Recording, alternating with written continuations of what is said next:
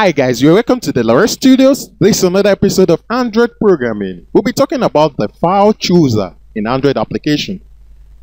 This is a particular library that provides a file explorer to let users select files on external storage.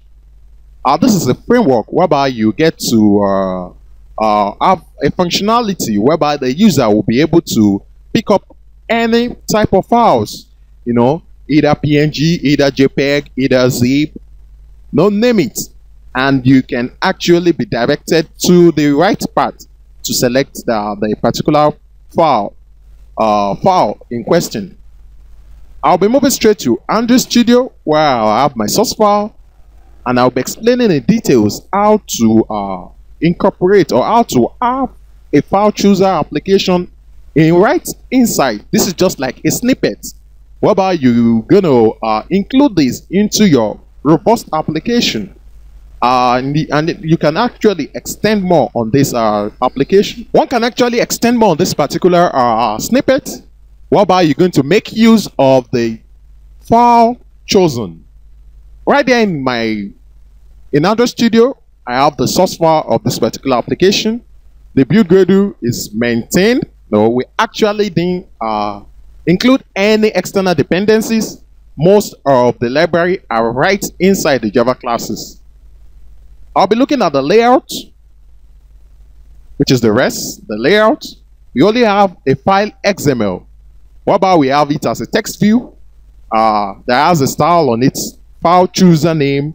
The layout, width, and height are all matching the parents. We have drawables, whereby we have the IC chooser PNG, the IC file PNG, the folder, and the IC provider.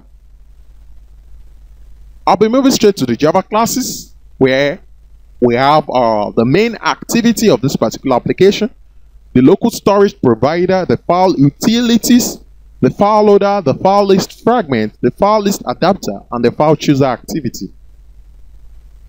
Let's look at the main activity of this application.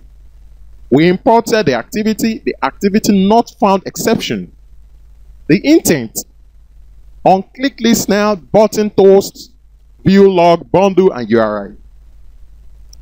Our main activity extends activity where we create a final string called main activity and a request code of 6384. Our onCreate method call on the super onCreate save instance state, whereby we create a simple button to start the file chooser process by creating a button object, setting the text, and setting an onClick listener to this. Why doing this is going to call a show chooser method, whereby the set content view is on the button. The show chooser method is going to use the get content intent from the utility class. This calls for the file utils class. We create a get content intent from that. We create a chooser, whereby we create the chooser intent with a target lorem ipsum. There's from the string choose title, the chooser title. We are going to have a try and catch method here. We're going to start the activity for results, passing the intent and the request code. Whereby we're going to catch the activity not found exception, the reason for the existence of a file chooser. On activity results, that after the file chooser might have been, the file might have been chosen, you're going to have the request code, the result code, and the intent data. Whereby there's a switch statement based on the request code. If the request code, that's the case now, if the file selection was successful, that's if the result code equals to OK. A nested if statement, if the data is not equals to null, the get URI of the selected files will be done. Whereby you get the URI, you get the data of the selected file. Now there is a try and catch right inside the if statement, whereby we're going to get the 5 parts from the URI. The parts from the URI. If successful, there's going to be a toast message, telling that there's a file selected and the path to the file. This is where you can actually extend more on the source file, whereby you've been able to get the URI to the particular file. You can decide to do anything with it, probably upload to the server, or upload it to a text view, or rather, if it's an image, to an image view, or if you really want to just save it somewhere, You can actually do that from here based on the result code, the request code, and also the intent data. Now, if it's not successful, the file selector text activity is going to call an error. We have the on activity result. This is just the main activity. There are a lot of things going on in the background in the process of choosing the file. What about this takes us down to the file utilities, where we imported the content resolver, the content URIs, the cursor, the database utils, bitmap, Android OS environment. These are all Android libraries, and even the Java library, where we talk about the file filter, the decimal format, and the comparator. We have the file utils constructor. There's a private constructor to enforce singleton pattern. We have a tag called file utils, and we set to true, which is the Boolean debug. You can set to true to enable logging, but by default, it's false. We have different MIME types for audio, for text, for image, for video, and for app. These are audio, text, image, video application. There's a get extension, whereby you get the URI. If the URI equals to null, it returns null. Whereby we have the integer dot, whereby the URI calls on the last index of the dot. Now, if the dot is greater than or equals to 0, the URI is going to return the substring of the dot. Else, it's going to return no extension. We have its local, whereby it's going to point to the HTTP or HTTPS based on the kind of URL being called. We have the isMedia URI method. This is a Boolean method, whereby it's going to return the media equals to the ignore case and gets the authority. We have the get URI. We have the get path without file name. These are all methods that are being called right in the file utils class. We have the get MIME type, and so on. Even the get path, whereby you get the file, the authority, the fragment, the port, the query, the scheme, the host, and the segments. I'll be looking at the file chooser activity. We imported the fragment activity, the fragment manager from the support version 4, the broadcast receiver, the intent, and the intent filter.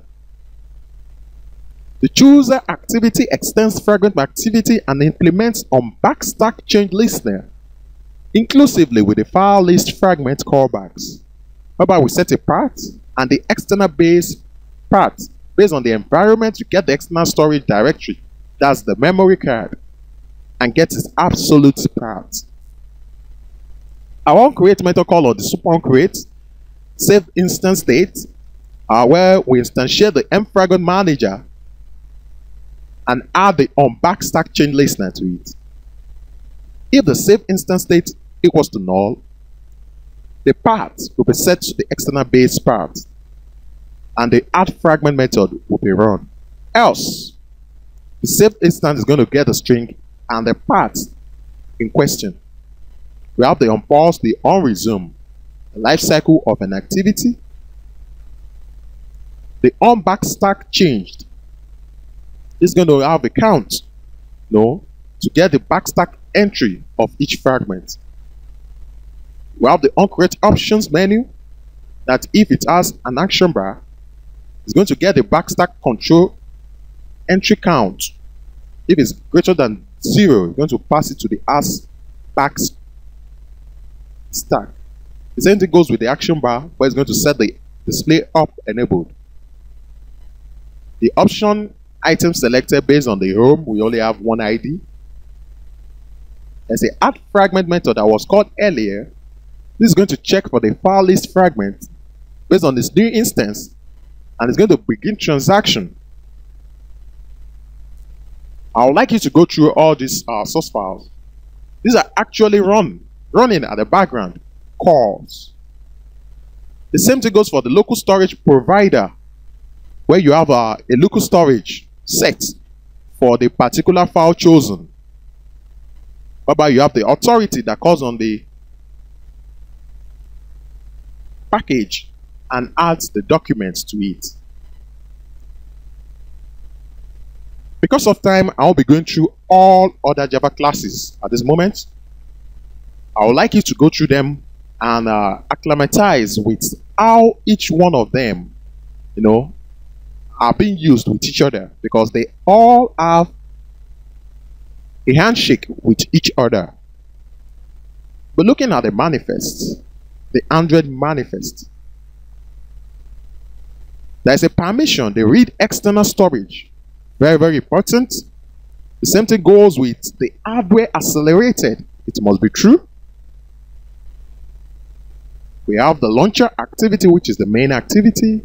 And now you need to register the necessary activities.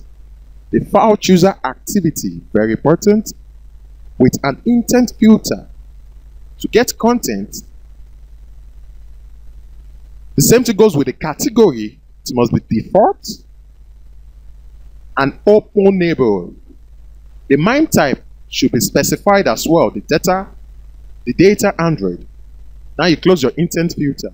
You have to select it this way. We gave it a drawable from the IC chooser. Now we have a provider, which is the local storage provider that keeps storage of the particular file chosen. Its authorities, that goes to the documents. There's an enabled, there's a Boolean XML that must be enabled. The grant URL permission, true. There's a permission to manage documents. It has an intent filter as well, which is a document provider. You have to specify them this way before the file chooser will be able to dig in deep to any storage partition in the Android device to pick out the selected file, any file type you might think of. This file chooser is actually going to support it. I'll be uploading this source file to my GitHub account, and I'll be showing you screenshots of this because I actually tested it on a real device. You can try it on an emulator too, but I recommend you to use a real device. Here go with the application. You have a select file button. A click on this is going to take us down to open from different formats from your device, either from Google Drive, images, audio, downloads, gallery, photos, files, music, WPS Office, and so on, based on the kind of applications you have on your Android device. I click on the internal storage, which is on the files. That takes me to the internal storage of the device.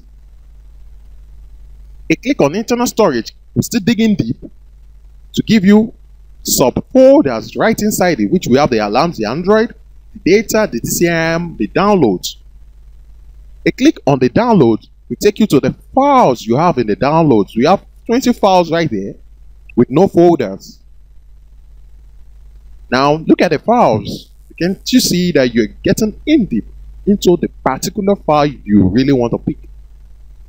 So a click on C++ programming PDF ebook actually brought out the toast and give us the URI to the particular file being chosen. The storage, the emulated, 0 download C++ programming PDF. Now these can also be improved, or you can add more functionality to this. Probably you need to upload this particular file to the server, or if it's a picture, you're actually going to streamline the MIME type to be either PNG or JPEG. And you can populate this on an image view. This is a complete framework for you to incorporate a file chooser in your Android application. Thank you very much for hanging out with me throughout the session. And don't forget to subscribe to my channel. Have a wonderful time. Bye-bye.